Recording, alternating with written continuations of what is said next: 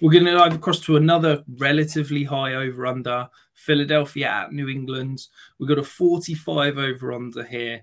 Again, very interesting in terms of the betting markets. 98% of the cash is currently going on the under. So we may see this over-under drop as we get towards Sunday. Tom, what are you most excited to see about this matchup?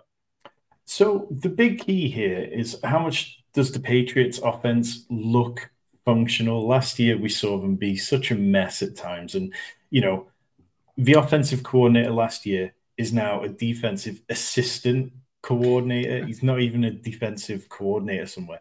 They didn't have a grown-up in the room. They weren't able to function. They did nothing to help Mac Jones. But this year, you've got Bill O'Brien, who, for all Bill O'Brien's problems as a GM and head coach of the Texans, he was a very good offensive coordinator at times. The Texans frequently finished within sort of the top 5 offense when he was there. And he was good at what he did. Him and Mac Jones seem to have a decent relationship. I want to see what that passing game looks like, which one of these wide receivers stand up.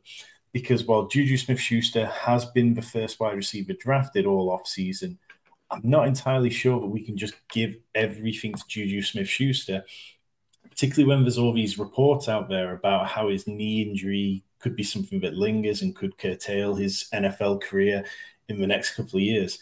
Devontae Parker on DraftKings, if you're looking to attack this and stack up the Eagles, which isn't something I'm overly in on because they're very expensive, like Jalen Hurts, $7,800, Dallas Goedert's $5,000, Devonta Smith, $7,200, AJ Brown, $7,600. Like, that's an expensive offense to be stacking up in DraftKings and daily fantasy football.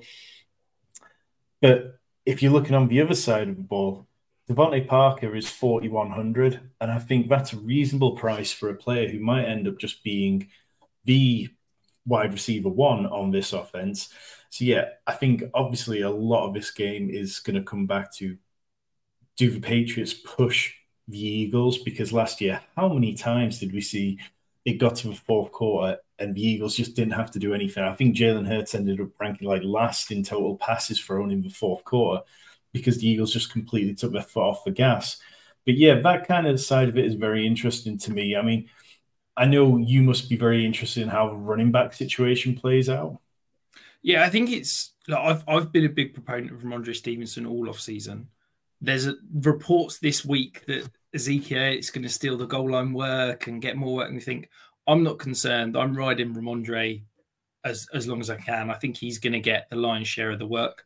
The two, I guess, cheap people that I'm intrigued to see more from and find out a little bit more information about. Kenny Gainwell, first of all, you said he's 4.2K on DraftKings. If we believe the hype this offseason, he's the one that is going to get the lion's share of the work in this Eagles backfield.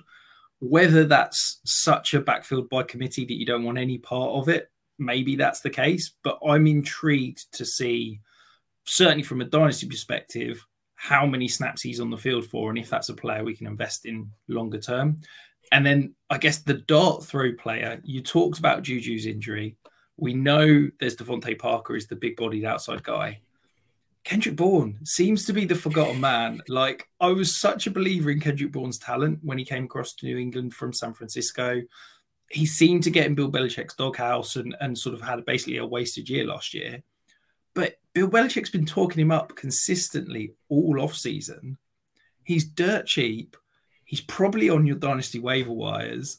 If you're looking for a dart throw in DFS, if you're looking for an end-of-the-bench stash that could turn into something, I think Kendrick Bourne's game meshes really well with Mac Jones and is the kind of dart throw that could turn into something moving down the line. So Kendrick Bourne on DraftKings is 3,300. I kind of find that a difficult click this week simply because I think there's probably more value out there. Like Marvin Mims is 3,000 this week. I think it's one of those where, yeah, I definitely understand it. It could be very interesting how it plays out. I think what you talked about with the running back situation, Kenneth Gainwell at 4,200 is definitely interesting. If you believe the Eagles are going to go out and put, the Patriots in a situation where they have to come from behind and really counter and push the offense, then do we see more from Kenneth Gainwell? Or is it DeAndre Swift who's out there just grinding runs out? Rashad Penny, who again is another player. I doubt anyone plays Rashad Penny this week, but he's healthy. And sometimes with these types of running backs, it pays off to take a gamble on them early on in the season. Ultimately, yeah, it just comes back to how much the Patriots can stay in this game for me, really. And I think it'll be, I have complete confidence in starting Ramondre Stevenson. I have complete confidence starting any of the Eagles players who aren't running backs, but that's about it.